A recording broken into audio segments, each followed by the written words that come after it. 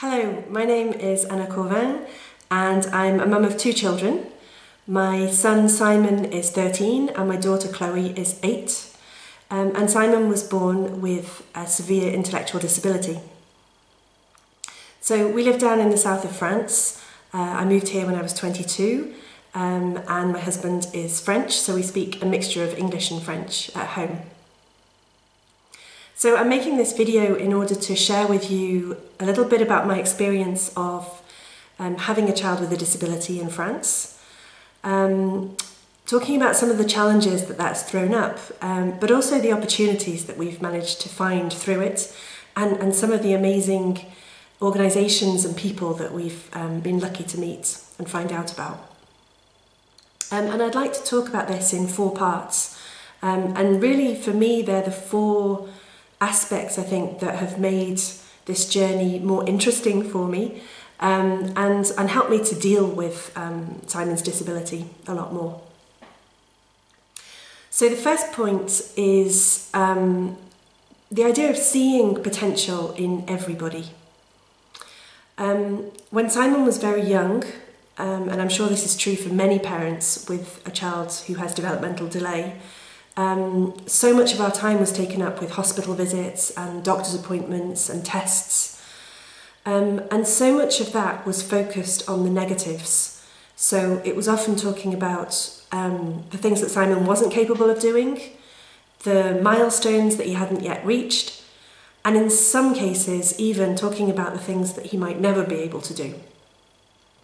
And I think it's so easy as a parent to get bogged down in all that negative information, and sometimes to lose sight of how wonderful your child is and how much he is actually doing. And I'm not suggesting that this is a French experience in any way. I think it's probably true for many parents around the world. But one thing that I did find here is that as a general rule, the medical model of dealing with disability is still very much used here in France. And so a disabled person is seen as somebody who needs to be fixed or cured. And I've noticed that in a number of areas, such as the fact that even though we've never had a formal diagnosis for Simon, people often talk about the fact that he must have a genetic illness. So it's the language that we use to describe that disability that kind of focuses on the medical side. And also the fact that Simon, because of his disability, he can't go to school here in France, but he goes to what's called an institution. And these institutions are funded by the regional department or the regional authorities for health. So very much separate from what other children have, which obviously is access to schools and to a national curriculum. And so having this idea given to you that your child is in some way broken and needs to be fixed, it's incredibly heavy for parents to deal with. But then in 2015, I first heard about the approach intensive interaction through a friend of mine. And then I went to look at it a lot further and read about it and watched the DVD and got in touch with the Institute as well in the UK. And I was just bowled over by how all those negatives suddenly disappeared. And people were saying to me, but your son is communicating in so many ways already. He's got such potential as a communicator. And if you can just give him that time to practice the fundamentals of communication, he's going to continue to grow as a communicator. And I remember a really wonderful moment right at the beginning when I started having a go at intensive interaction, and Simon was just tapping a rhythm on the window in the living room, and I went over to him and just tried to sort of join in with what he was doing, and it was magical because I realised all of the different sounds he was experimenting with, all of the sensory feedback that he was getting from that. And also the fact that I could just join in with that and give him those wonderful social communication moments and opportunities that were going to help him to learn and to grow. And I think that through intensive interaction, I've learned two really valuable lessons. One is that happiness is infectious. So whereas before I perhaps went around feeling afraid of the way people would look at us and judge us, Simon's taught me to just go out there and enjoy being with him and enjoy all the sensory things that he loves. So stamping about in the leaves in the park, or singing very loudly around the supermarket. That's another of his favourites. And I've noticed that in doing that, people actually sort of join in a way, or they smile, or they take an interest in him, and they ask questions where perhaps before they wouldn't have dared ask them. And then the other lesson I've learnt is that language is just such a tiny part of communication. And the way that humans communicate is so much more rich and varied. We started off as a bilingual family, and we are again today, but for a short time I was told to stop speaking English to Simon. And it was the hardest thing that I think I've ever been asked to do, or one of the hardest things. And I now realise that actually in doing that, I was cutting him off from so much of communication that isn't language, all the emotional input that we have, everything that's intonation and the melody of a language. And when I finally found the courage to bring English back into our communication, he grew so much more again as a communicator, and even started saying a few words in English. So he says mummy occasionally now, and he also says oh dear if he hurts himself. So I realised that must be something I must say quite a lot. So because of all these really positive experiences that we were able to have through intensive interaction, and because I really wanted to share this with other families and also professionals in France, I started talking to various different people about it.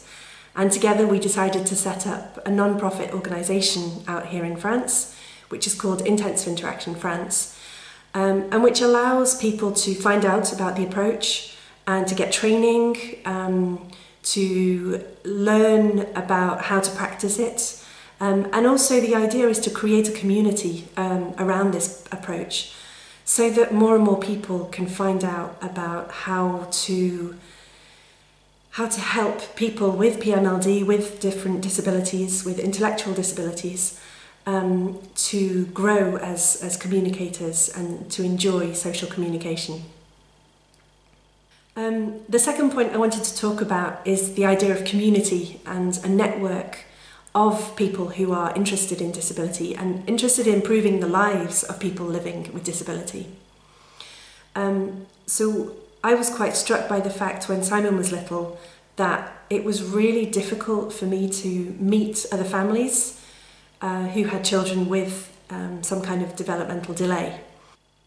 And so I often felt quite lonely, quite isolated in trying to deal with Simon's disability, and found it really hard to find information also about which specialists to go and see and how best to help Simon.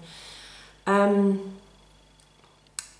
think also having had my daughter and having really appreciated the friendships that I've been able to make with other parents, and that possibility to just talk about your experience as a parent, I realised I really needed that with Simon as well, and perhaps even more so because sometimes it seemed so much more difficult.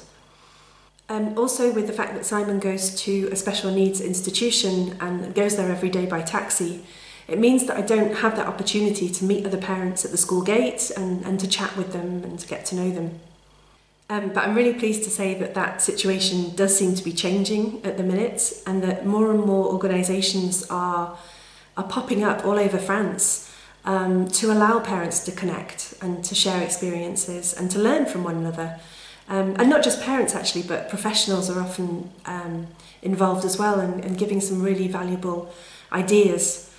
And in fact also here in Arles, I've been able to help set up a parent cafe which takes place once a month, and it's just such a good opportunity to both to look at what's difficult in our daily lives, but also to think about how as a team, as a collective, we can think about solutions and we can come up with ideas that can help us to move forward and find good ideas and good contacts as well.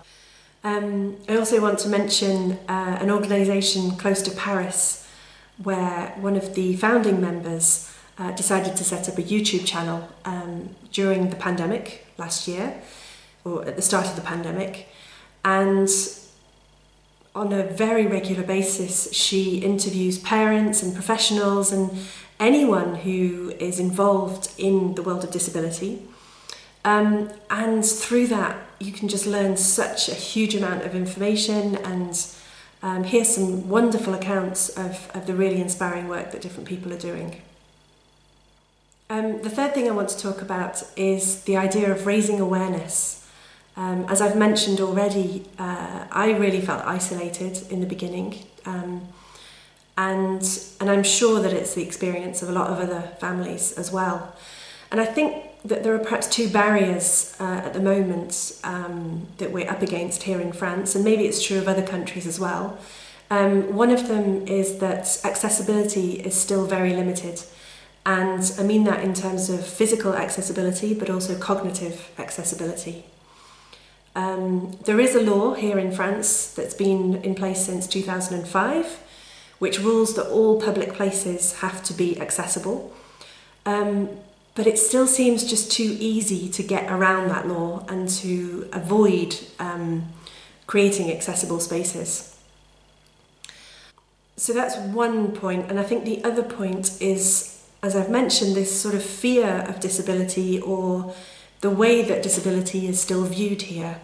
And in a way it's kind of a vicious cycle, because the more that people feel that they are stared at if they have a family member with a disability, the more that they don't feel the desire to go out so much, or they want to keep away from society.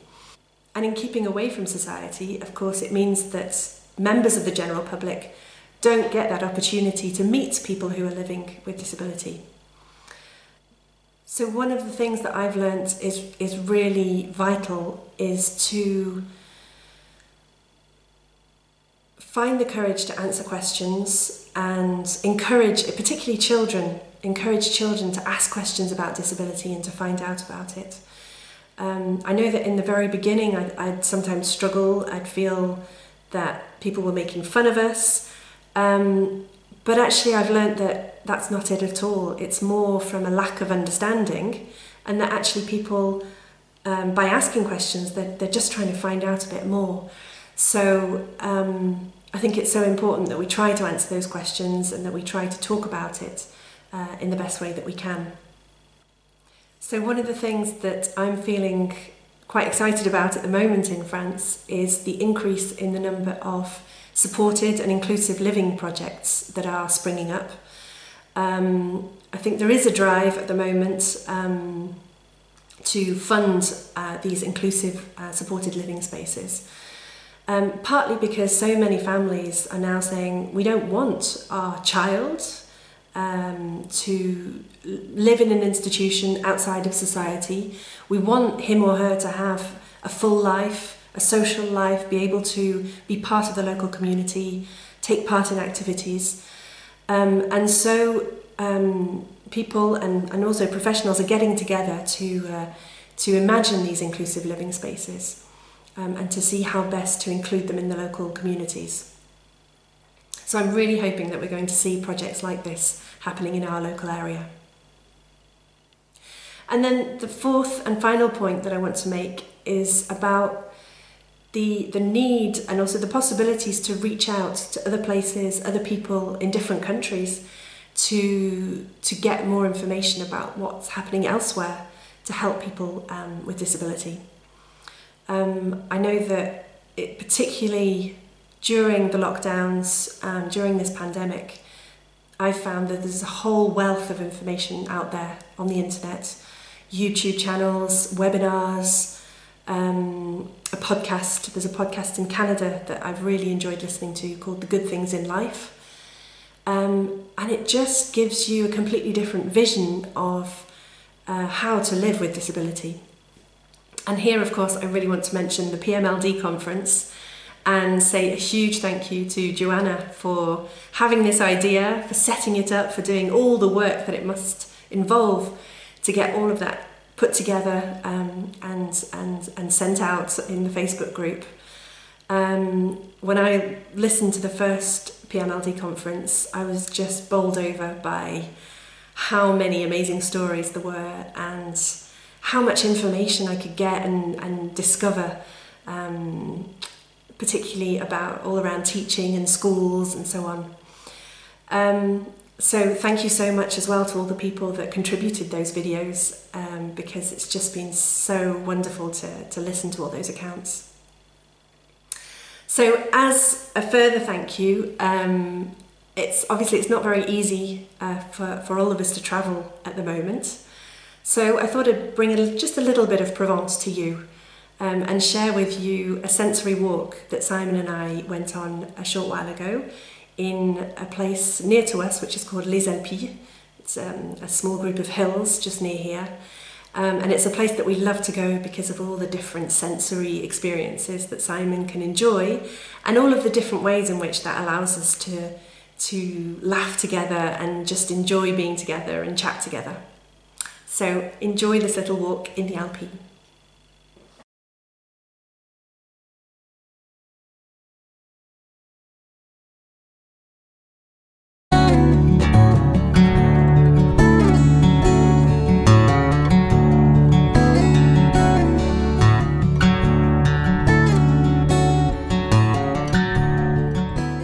Le vent soufflait dans les roseaux. Simon s'est arrêté pour l'écouter.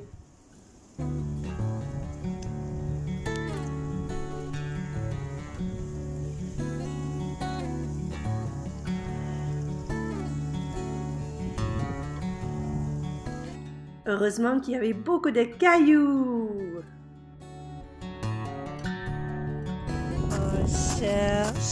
On cherche des cailloux pour Simon. Hein? Hey! Ouh là là!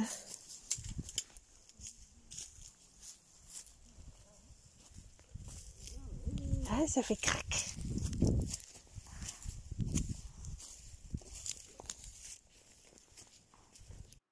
On aime bien jouer avec la poussette aussi. Regarde, elle est là la poussette. Elle est là la poussette. On va la pousser?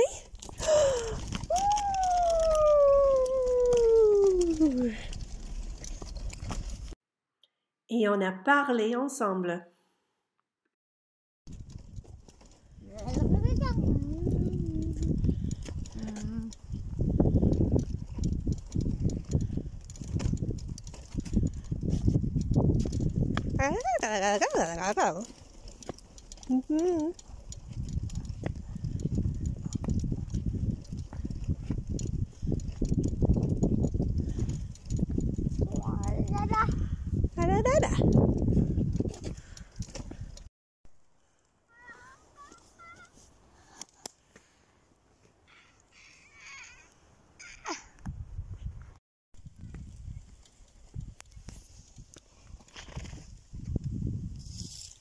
Qu'est-ce que c'est joli ici.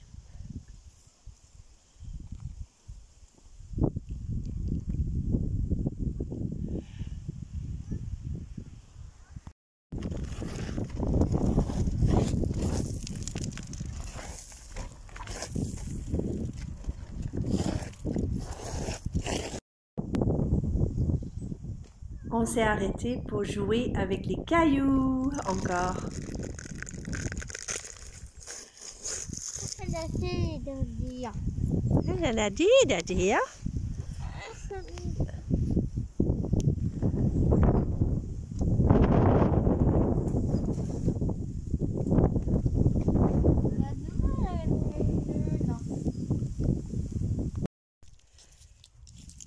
Qu'est-ce que tu as trouvé, Cici?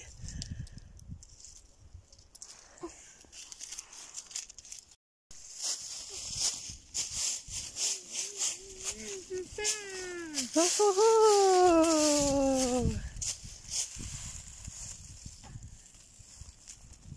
Ah, sur la veste de maman. Merci Simon.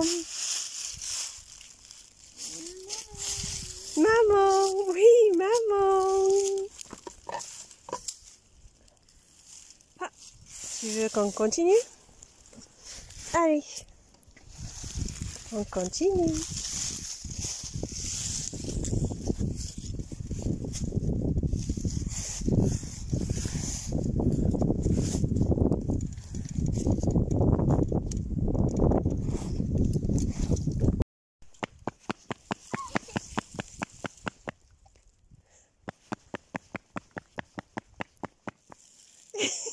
Qu'est-ce que tu fais?